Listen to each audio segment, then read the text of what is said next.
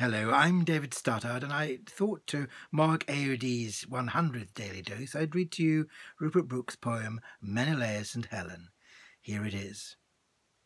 Hot through Troy's ruins, Menelaus broke to Priam's palace, sword in hand, to sate on that adulterous whore a 10 years' hate and a king's honour. Through red death and smoke and cries, and then by quieter ways he strode to the still innermost chamber fronted him. He swung his sword and crashed into the dim luxurious bower, flaming like a god.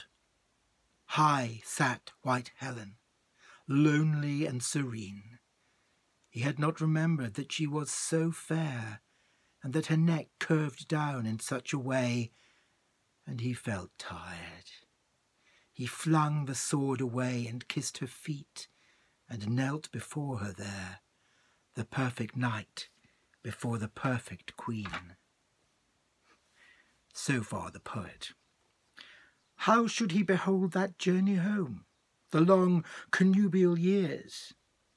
He does not tell you how white Helen bears child on legitimate child, becomes a scold haggard with virtue. Menelaus bold waxed garrulous, and sacked 100 Troys twixt noon and supper, and her golden voice got shrill as he grew deafer, and both were old. Often he wonders why on earth he went Troyward, or why poor Paris ever came. Oft she weeps, gummy-eyed and impotent. Her dry shanks twitch at Paris' mumbled name.